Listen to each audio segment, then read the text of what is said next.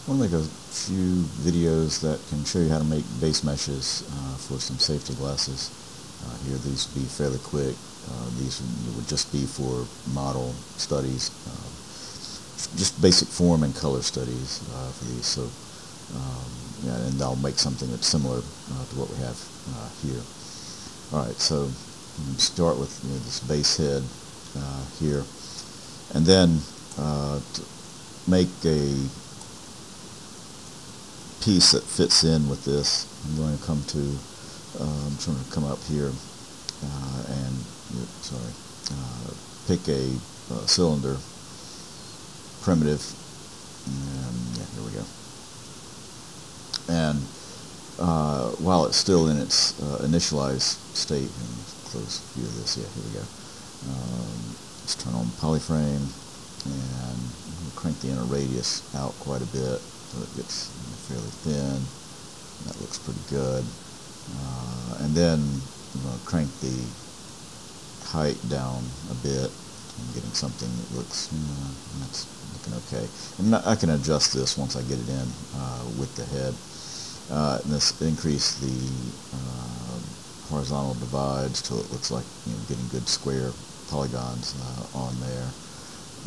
And then, this is looking pretty good. So from there, I'm just going to make that a Polymesh 3D, and then clicking on my tool, come back to my the head that I have, and from here, I'm just going to insert. You can insert or append, subtool. Here we go, and then just pick that cylinder that I just made, and let's pick it.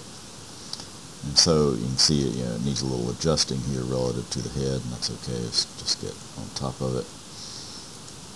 And then just going to come down to my geometry, the size, and let's just crank the X, Y, Z size down a little bit till it starts to kind of show up there with the head. That looks pretty good.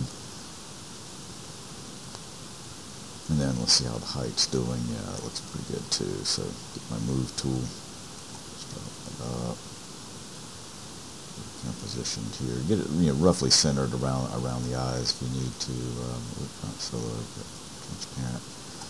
You need to see the eyes in there. It's okay. So get it centered up on those. That looks pretty good. Pretty good up here. Yeah, that's all looking quite good. So let's trim it out now, and then kind of cut it so that you get a little bit better geometry out of it. So to do that, I'm going to hold down Control Shift and then pick the trim curve brush, and I'm just going to hold down again, come back here a little bit past the ear, Control Shift, draw up. And if I need to move that line, hold down the space bar. I'm going to move it till it's just a little bit behind the ear. Let it go, and that looks pretty good. Straight lines trim like you would expect with this, but you'll notice when we now trim the rest to get kind of the curvilinear parts of this that it doesn't do quite as good a job. It's just going to act like the slice brush, but that's fine. So again, holding down Control and Shift, and we'll start back here for the bows, maybe a little bit above the top here. And I'm going to start the line and then let go of the Shift key, but I'm still holding down the Control key. And once it gets out to a certain part here, let's try right in here. We'll tap the Alt key and let it curve some, and then I'm going to bring it up here near the front, tap the Alt key again, and then turn it down a little bit like that. Yeah, and there you can see it. It didn't really trim it; it just sliced it. And then I'm going to repeat the process down here on the bottom. Hold down Control Shift, start the line going. Hold down spacebar if I need to reposition it. Let's see, let's get it out to about right. And let's start kind of low. Yeah, to about right there. Tap the Alt key, curve up. Tap the Alt key again, and let it come out past the back there. And let's see how that looks. Yeah, that's not too bad. I'm not liking how close in that is, so let's undo Back to that. Might help to start up here, so let's go into it. Step Alt.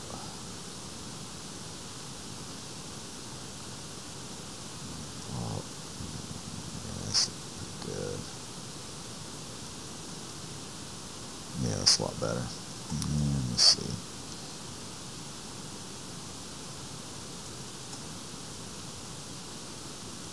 It's a bit thicker. It's better to have a little more geometry to work with than not enough. That's pretty good. Yeah, much better. So what I want to do now is isolate out these new groups that I have, and then delete everything else. So I'm going to hold down Control Shift, click on those to get that. Actually, let's do it the other way.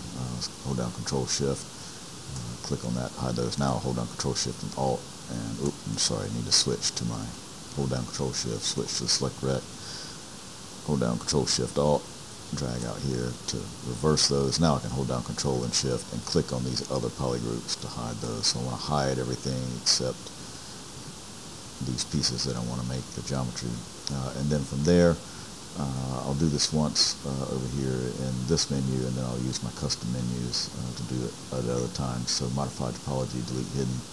If you want to do it, if you have my custom menus installed, you can tap K and delete hidden. Alright, so those are deleted. So again, let's tap K and pick the Z modeler brush, or you could just hit B, Z, and M to get it. And I want to mouse in to over an edge, right click on that and tell it we want to close. Concave hole is fine. And then just pick an edge up here on one of the concave holes, and that closes that off. Let's put one down here and let's close that off. So that's looking good. We've got the geometry for that. Now let's do a little modifying of it to get those in. And again, I'm going to switch to my Move tool. Let's click it so that it's out here in the center, off the center, and then from the outside here, I'm just going to click hold on that and drag in, and then hold Shift to constrain it in, just enough to get those pieces in a little bit better, and wrapping around the head a little better. And that's pretty good.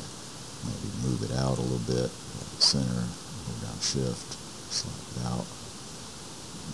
Just, I don't want to go too far. I don't want to get too far off that nose. Alright, that's looking pretty good.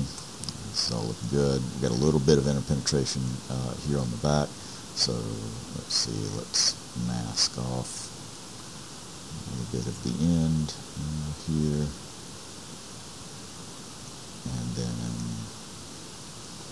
let's hold down Control and soften that a little bit, and then hold down Control and click outside to invert that a little bit. I may need to adjust the masking on this. Again, let's switch back to the Move tool. Let's get it going this way. Grab this in. Shift. Yeah, it's going to kink it just a bit. So let's see. Let's undo. Back to that. Let's see. Don't need to mask as much, so maybe right here. And let's really soften it. And again, switch back to the Move tool. And it's just kinking it here.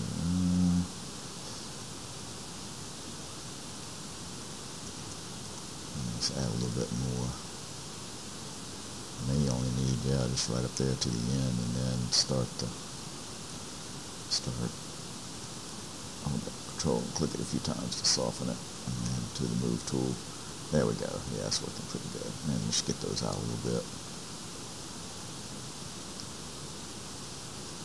And then let's clear the mask, and while we've got it, just click here and drag in. Let's get it back in just a little bit. And then let's fix those points right up in here. So let's see, let's solo this. We can just see that a little bit. Let's go on that a little bit, and then invert that. Well, we've got our Move tool here. We'll just draw a line and move those in a little bit.